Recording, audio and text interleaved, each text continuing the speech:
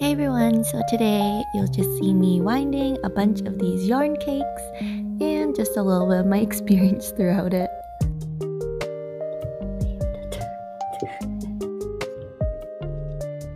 You'll also see that truly my parents were the OGs of this video, and without them I would not have been able to do this.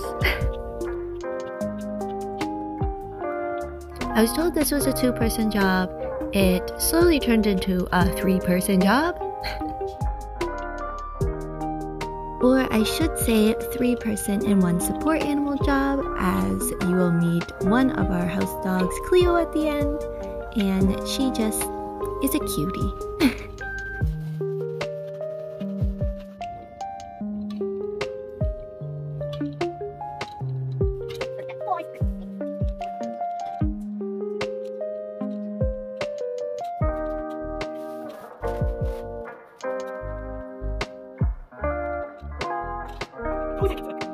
And my mom truly always coming to the rescue, as I don't know, but this machine somehow is supposed to be very convenient, but somehow makes the process harder? I don't know.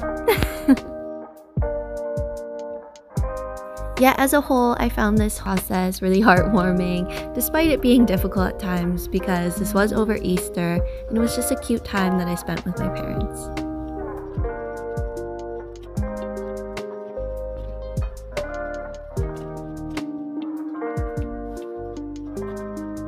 As my dad saw me start to struggle, he so kindly came over and decided to help me.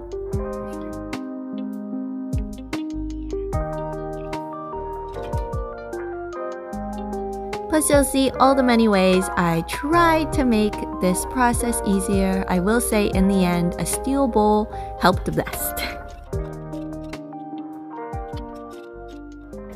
It was already on the outside. I felt bad here, as clearly my part in the help was less needed, but you know, I tried.